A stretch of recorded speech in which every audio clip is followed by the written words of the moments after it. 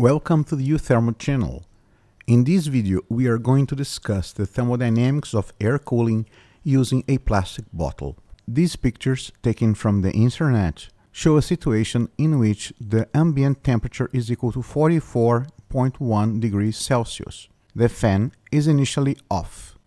Then, the fan is turned on, and air flows through the bottles that appear in the picture. Each of these bottles function as a converging nozzle. After some time, the measured temperature of air leaving the soda bottles is equal to 37.9 degrees Celsius. That is a drop of about 6 degrees. Possible or impossible? To try to answer this question, let's formulate the following problem.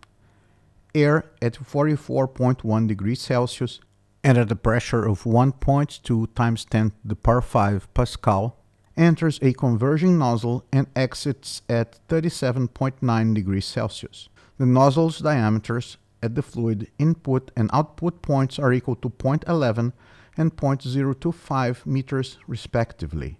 Assume that air's behavior is well approximated by the behavior of nitrogen, taken as an ideal gas with molar heat capacity at constant pressure equal to 29.12 joules per mole Kelvin.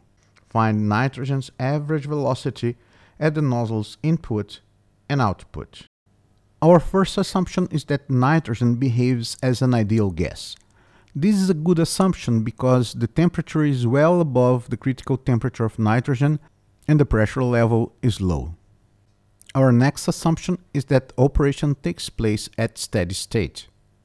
Changes to potential energy will be disregarded because the levels of the input and output streams in the soda bottle are about the same. We will also make the assumption that the nozzle has perfect thermal insulation. This is certainly not true for a soda bottle, but the residence time of the gas inside the bottle is so small there is little time for heat transfer. We will also assume isentropic flow. We will start the mathematical formulation of the problem looking at the mass balance written on a molar basis. The left-hand side of equation 1 represents the molar flow at the input. It's given by the product of the cross-sectional area by the average velocity divided by the molar volume. The term on the right-hand side of equation 1 represents the same quantity at the output. The difference between the output flow rate and the input flow rate should be equal to 0 as indicated by equation 2. The molar volume is calculated using the ideal gas equation of state. This slide shows a fairly general form of the energy balance. We begin the simplification of this equation by applying the assumption of steady state operation. In this way, the time derivatives that appear on the left-hand side and on the right-hand side of the equation are both equal to 0. We cross out the potential energy terms because the difference in potential energy is negligible. Because of the assumption of perfect thermal insulation, the heat transfer rate is equal to 0.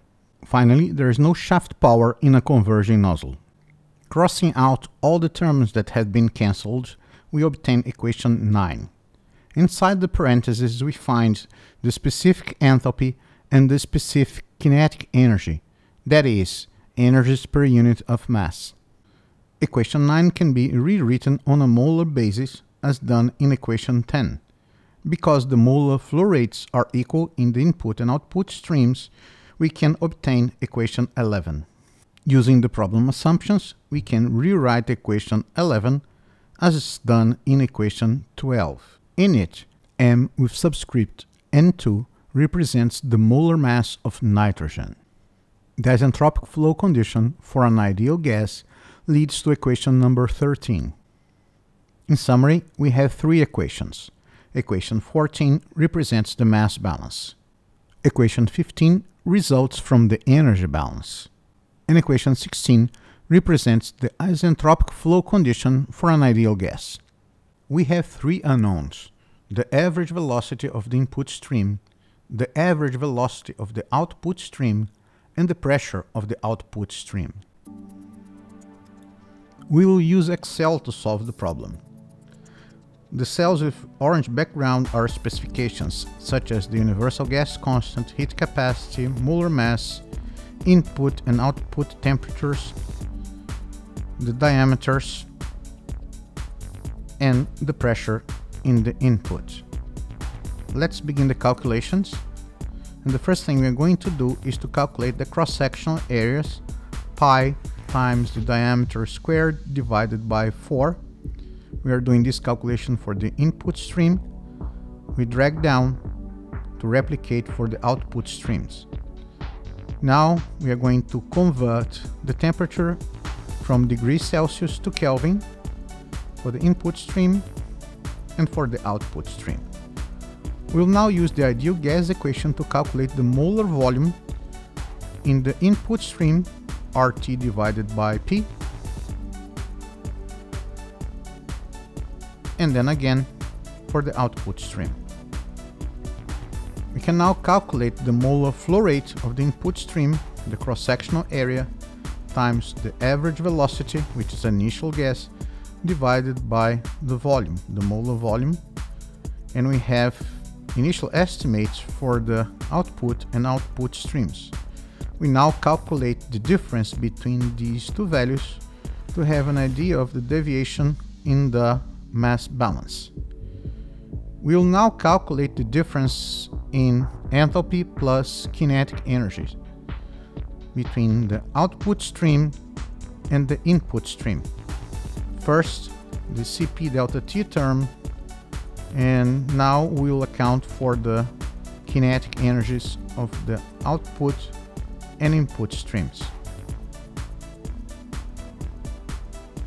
Output stream, now we're taking the input stream, taking it squared, and here we have it. We'll now calculate the entropy difference.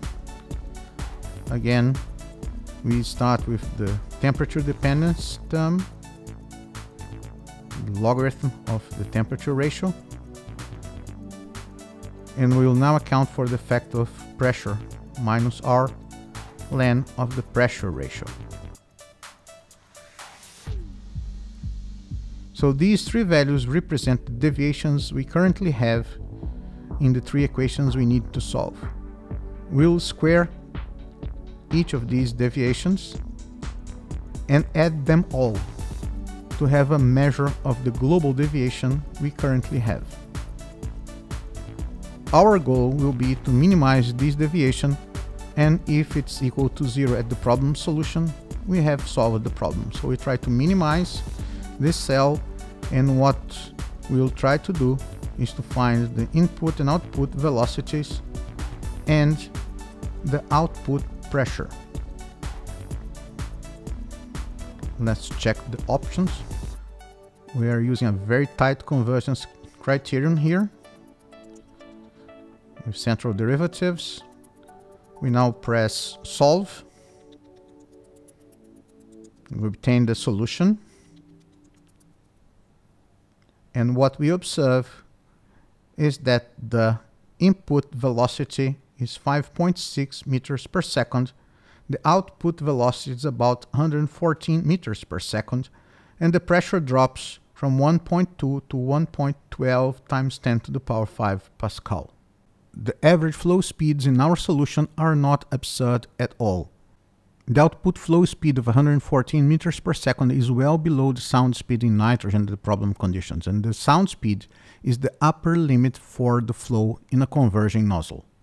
To have an idea of what the input flow speed of 5.6 meters per second represents, it's interesting to check the Beaufort wind force scale, which goes from 0 for no wind up to 12 for hurricane force winds. 5.6 meters per second has a value of 4 in the Beaufort scale. This corresponds to a moderate breeze, something that is easily achievable with a home fan. Observe that the temperature drops next to the nozzle's output. Away from it, the flow slows down and the temperature increases. Thank you very much for watching this video. My name is Marcelo Castier. See you the next time.